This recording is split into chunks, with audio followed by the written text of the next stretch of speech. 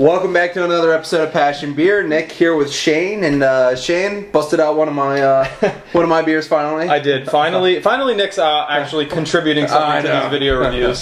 So what do we got, Nick? I have a Goose Island Sofie, 2010. Yep. So it's got some age to it because it is June 2012. Yes, it is. Yes, it is. It's a 80% of it is Belgian-style Ale mixed in with a 20% Belgian-style Ale. Aged in wine barrels with some orange peel, so should be an interesting take. And like I said, this has sat a little bit. It has. So on Beer Advocate, they're calling it a Saison Farmhouse. Okay. I mean, somewhere probably in the Belgian Pale Ale, Saison, something along those lines. So definitely a nice pale, kind of yellowy orange color. I mean, a little bit of haze in there. A little bit of orange. I mean, mainly a yellow.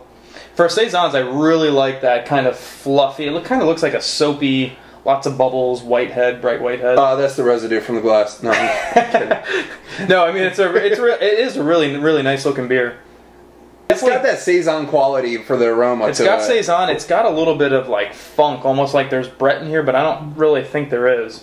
No, I think a lot of that might have to do with the citrus. Yeah, there's definitely and the wine citrus, barrels. almost like a chalkiness that I kind of get too. Yeah, I mean, definitely really good, interesting. Yeah. You want to take a sip? I will. Cheers. Ooh, that's good. That's surprisingly good. It's got a lot of things going on for it. You know what? I was hesitant. I was like, man, this has been sitting there for a little too long. I don't know if it's going to be any good. But that's nice. This is fantastic. This is perfect for the summertime, especially. Yeah, it's really crisp. It's got a nice citrus undertone. It's got a nice Saison.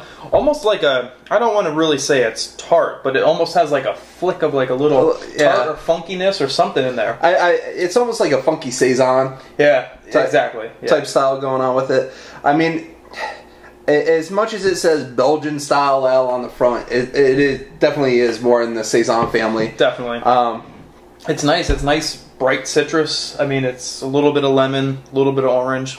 It's really nice. I really like it a lot. It's actually really freaking good. Yeah, I mean, and for a 2010 bottle, I mean, normally, you know, I kind of think of Saisons disappear though. Yeah, unless it's like kind of infected with the Brett or whatever, and those will develop over time. But I don't think this one is, although it kind of has those characteristics. But I think a lot of it really with the Saison accents to it, a lot of it has to do with the Belgian style yeast that's used. Yeah. So I mean, you do get a lot of those qualities from the yeast, and with it able to sit in the barrel, the bottle. Yep. Excuse me, and be able to overtake some of those other flavors that were present as soon as it was bottled. No, it definitely does say develops in the bottle for up to 5 years. So I mean, it is a good aging candidate.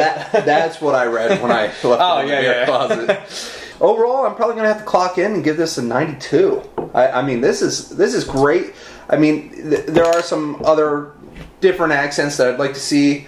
I mean, you advertise it as Belgian-style Ale. I'd probably like to see a little bit more towards the sugary side, a little bit heavier malt accent to it, but I mean, as a Saison, this is fantastic. Yeah, definitely. I'm kind of bordering on that 91, 92. I'm going to just give it a 91. I mean, I think all the qualities are there for a really good Saison farmhouse ale.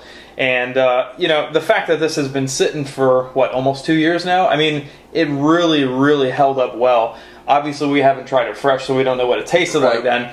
But 2 years down the road, it's awesome. It really is awesome. It drinks like a very fresh, just bottled Saison, and it was before the buyout, so yeah, it was. That's true. I'll have to pick up another one of these and get that test roll. But special shout out to Justin. Thank you for bringing this my way. I appreciate it.